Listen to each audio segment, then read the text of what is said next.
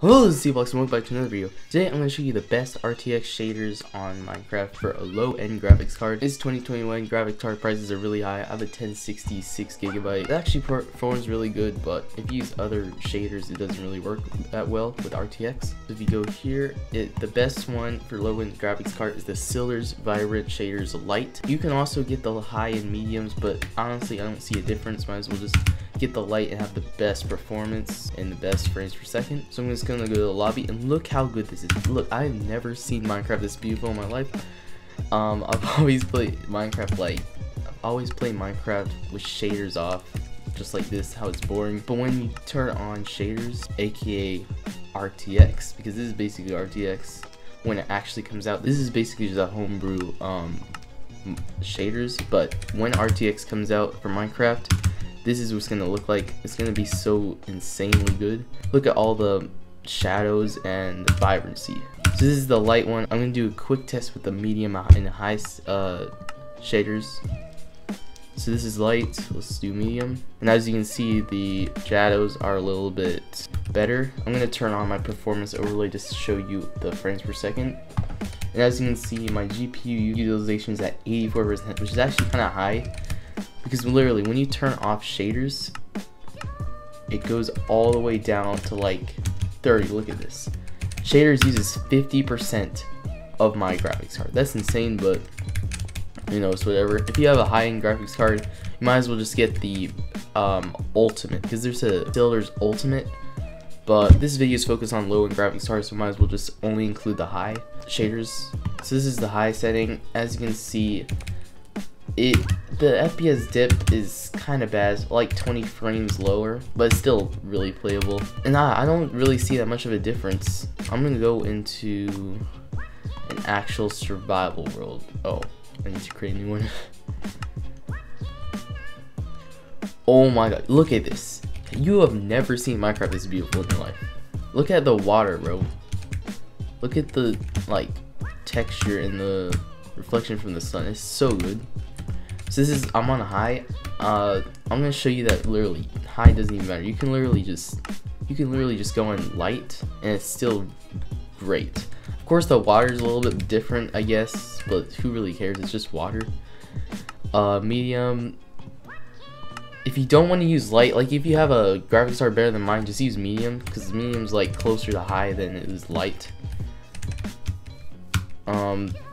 So yeah, I get about 34 frames on medium.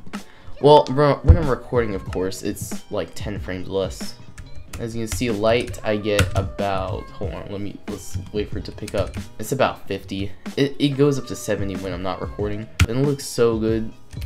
Even though the water doesn't look as good as high, it still looks better than the default Minecraft. If you have a really terrible graphics card, hear me out. What you should get is the enhanced default fast. Basically what it does is it's basically like regular Minecraft, but there's subtle differences in the textures and stuff like that. As you can see, I have like this shadow, shadow that's not on normal Minecraft. The water is a little bit different. As you can see, there's like this texture at the top. There's subtle enhancements with the shadows over there. And as you can see, the grass is moving, which I don't really care. It's just, I guess it's wind. Oh, what is that? Why is the sun? That is so weird. Why is the sun like diagonal? Oh, what? I don't. All right, I don't play this one, even though it gives you amazing frames. Look at this.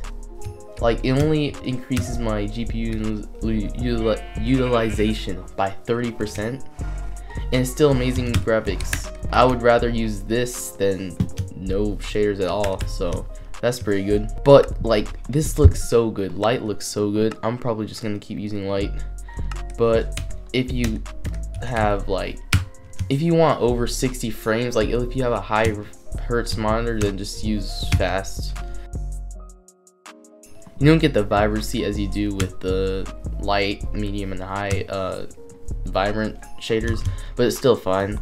So what I'm gonna do, I'm gonna test it in Bed Wars. Bed Wars is such a good example of how good shaders RTX is, because literally, it can change your game. Like it makes games night and day. RTX, look at this. Oh my, bro.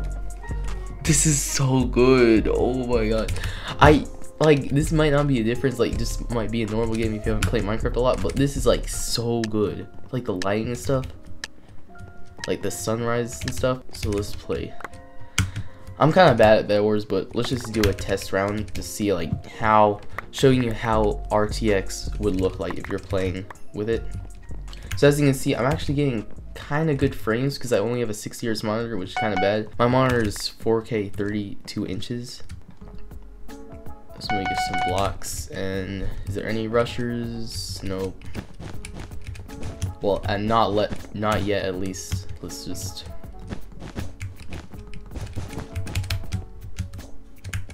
build a simple defense. The one thing I don't really like is the clouds. Obviously, real RTX wouldn't have these realistic clouds. I don't really like that. I would rather the creators of this shader just to use the regular clouds.